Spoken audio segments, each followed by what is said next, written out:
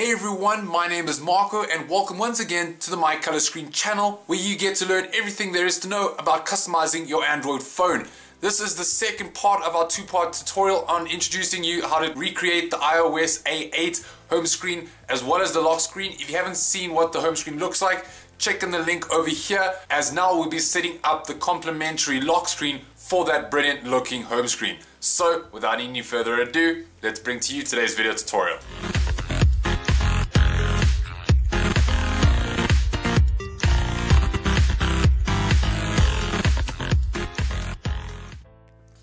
Great, so like I said, in today's video tutorial I'll be covering a lock screen, and what's the great thing about lock screens is that they're very simple to set up and they look fantastic. Here is the iOS A8 lock screen, the one that'll be complementing your iOS A8 home screen that you can see before you here. Like I said, the link in the description is below in order to set up this home screen, but for now we'll be only focusing on this lock screen. This is the part 2 of this entire iOS A8 theme. So let's have a closer look at this lock screen. It turns out it's very minimal, it's very clean, it's got that dark forest background. It looks fantastic in front of this white bar that follows through the iOS 8 theme, the home screen as well. It's got your cell phone carrier as well as your cell information, as well as your battery information over there. It's got your time and date, which you can easily see, as well as your slide to unlock here. Finishes it off with this very clean looking slide to unlock button here that all you have to do is swipe across to unlock your phone. So if you'd like to learn how to recreate this very lock screen, then I highly recommend you watch this video. Let us begin. Great, so before you begin, there's just some apps and some resources that you'll need to be copying onto your phone. So let's start off with the apps that you'll be needing. First off will be Widgetlocker, this one over here. It is a paid app, but it's one of the best lock screen apps that you'll ever find, as it's so customizable, it's actually quite hard to believe. The next app that you'll be needing is ZOOPER Pro, and I say Pro because you'll be needing the paid version of this simply to get those templates onto your phone, as the free version cannot do that, so just keep that in mind. Going back now, I'm going to just go into the final thing that you might be needing is a good file explorer. You're welcome to try to do all of this on your computer, but it's just a lot easier to do it on your phone. So I just really enjoy ES File Explorer. It's free and it's very, very easy to use. Once you've got all the apps that you need, I'm just going to go into my ES File Explorer, as I'm just going to be teaching you guys what you need to copy onto your phone. So all you have to do now is locate that iOS A8 folder that you've copied onto your phone. As you can see, it is over here.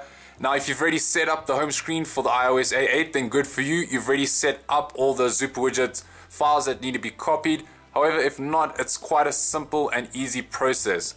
I'm just going to select the iOS A8 now, scroll down to the bottom, as this is the first thing you want to be adding is the line.wltheme.zip. That is your Widgetlocker theme that you need to be installing. So I'm just going to select it now, and hopefully by now you have Widgetlocker installed, as now you can just select it in order to install it. So I'm not going to select install and add, as that's going to now add it onto my lock screen. I can just do that later, it's quite easy to do. So I'm just going to select install only, and quite easy. How easy was that? It just installed onto Widgetlocker, no frills, no fuss. So from here I'm just going to be selecting the lock screen ZOOPER widget files. As you can see, they're easy to tell because they end in .zw and they start with something that says lock. So the only 3 files that I'll be needing: the iOS A8 lock slide, the iOS lock screen lock status, and the lock time. As you can see, I just held down on one and selected the others. From here, I just need to select copy. Remember, if you set up the iOS A8 theme, you do not need to do this. Now I'm just going to go back all the way into my SD card, my home directory, I guess you could call it. I'm just going to scroll down all the way to the bottom, as I want to be looking for that ZOOPER widget folder, and there it is right there. I'm going to open it up now, as the only folder that I'll be looking for is the one called templates. As you can see, all my .zw templates have been saved into here. So all I need to do now is select paste, and it'll now paste in hopefully all those files that are necessary for that lock screen. Once you've done that, that is all the setup that you need to do, and now we can focus on setting up that brilliant looking lock screen. Great, so in order to set up the lock screen, you just need to go into Widgetlocker in your app drawer. Very easy to do. Just going to go into it now, and if you have any icons or widgets, you just need to hold down on them and select remove in order to get rid of them, just like this and a little bit like this, and getting rid of all of them. like that. So remember, you just want a clean sheet, nothing on it, as now you want to select that little white icon in the top right hand side, as this will now bring you into your widget locker setup. Make sure you want to have widget locker actions enabled, otherwise it'll just simply not work. And from here we're going to jump into our look and feel. Great, so once you've got into your look and feel, you want to say select alternative wallpaper, and next you want to say select wallpaper. Bring up your preferred gallery app, so choose whichever one you prefer.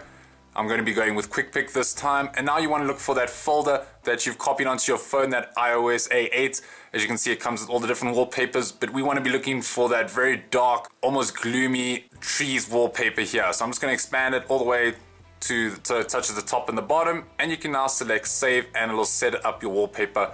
Don't have to worry about anything else. From here we want to go into our layout. You're welcome to change your background tints, but that's just personal preference.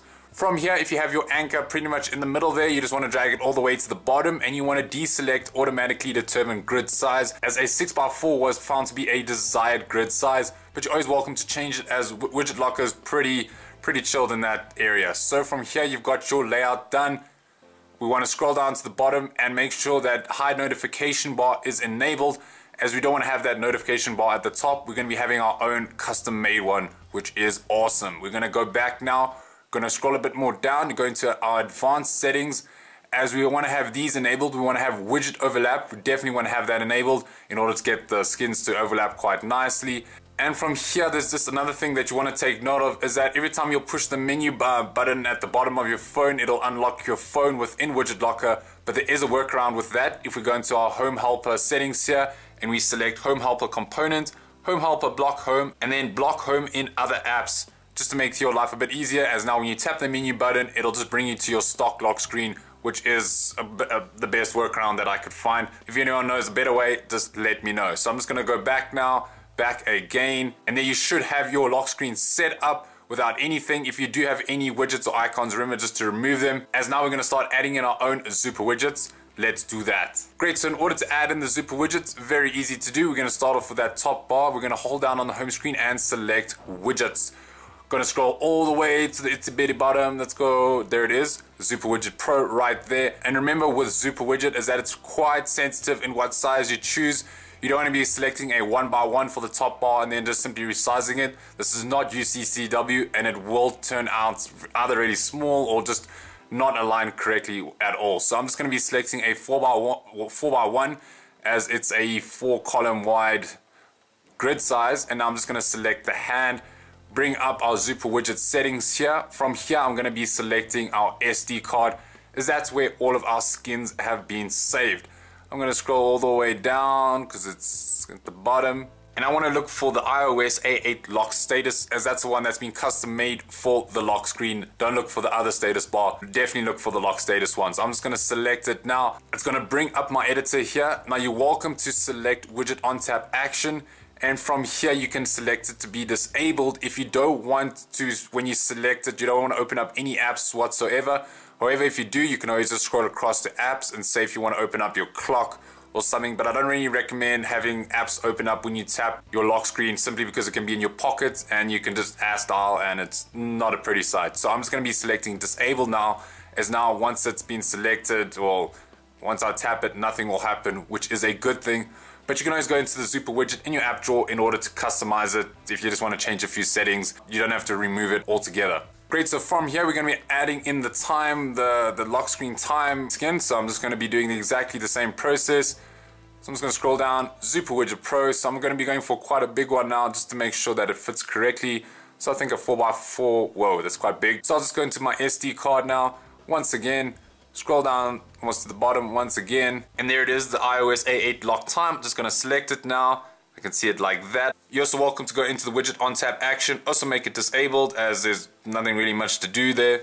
So now if I hold down on it and I can select resize, as you can see it gets smaller already, even though it is pretty small, but that's pretty much the same size that I wanted to get, and it's quite high up, so I still have space in order to get to my lock screen, so that is a good thing. Next I'll be adding in that slide to unlock text ZOOPER widget skin. I'm going to try out a 4x2 here, see if that works out. I'm just going to select it now. I'm going to select the lock slide. Remember, I'm going to go a bit faster now as it's pretty much the exact same process. I'm going to go back into my widget on tap action. I'm also going to make this one disabled as I also do not need for it to do anything whatsoever. Let's see how it turns out. That looks pretty good. I'm just going to resize it so that it's round about there. Remember, I still want to get to some space at the bottom to add in my custom slider. But there we have all of our skins set up. You're always welcome to say remove them if they're a little bit too small, but I think this looks pretty good, so I'm going to move on to my custom slider. So finally, in order to add in your custom slider, such a breeze with Widgetlocker, we're just going to simply hold down on our lock screen, select custom slider.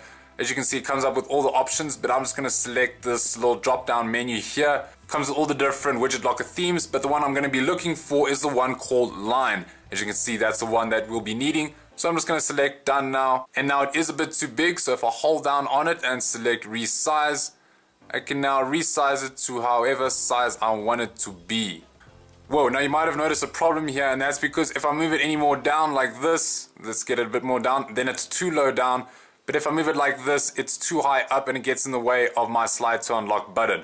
Now I want to get around this, but I can't get to that slide to unlock. But Widgetlocker enables you, if you hold down on say your custom slider, you can say send to back, which is good as it's now behind the slide to unlock button. And now I can just simply hold down and select resize in order to get my slide to unlock to be a bit higher. Once that's done, you always want to hold down on it and send to back, as you don't want it to be in front of your slide to unlock button, and then you can't unlock your phone, which is definitely not a good thing. So there is pretty much your Widgetlocker set up, well, your skin set up, so you can unlock your phone. This is tested out. I'm just gonna lock my phone and let's see what it turns out to be. Unlocking it, boom, awesome looking lock screen. I really enjoy this lock screen. It's very minimal, it's very clean looking. It's got your awesome little slide to unlock here. Looks really cool, and unlocking it will just simply unlock your phone. So there is your video tutorial complete. If you enjoyed this video, please give us a thumbs up as well as subscribe to the mycolorscreen channel if you haven't already. You also definitely want to check out our Facebook, Google+, Twitter community and Instagram community, as we always enjoy helping you guys out. It really gives us such a thrill. So thank you very much guys for watching. Marco here from mycolorscreen, and as always, don't stop customizing.